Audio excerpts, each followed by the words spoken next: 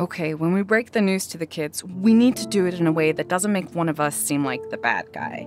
We need to let them know that we still love them. We just don't love each other. Yeah, you're right. But look, it's okay. I'll start the conversation. If they have any anger, it'll be towards me. They can't be mad forever. Really? Wow. Thank you, Brad. That's very mature of you. Well, they've always liked you more anyway.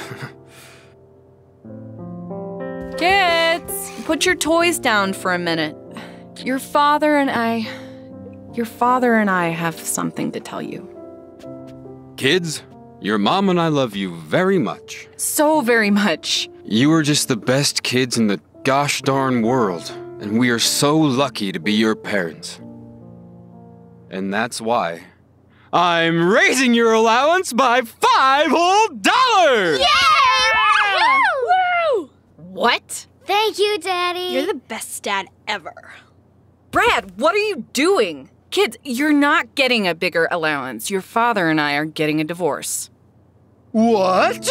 No! Mom, why? Why are you doing this to us? Yeah, Mom, why?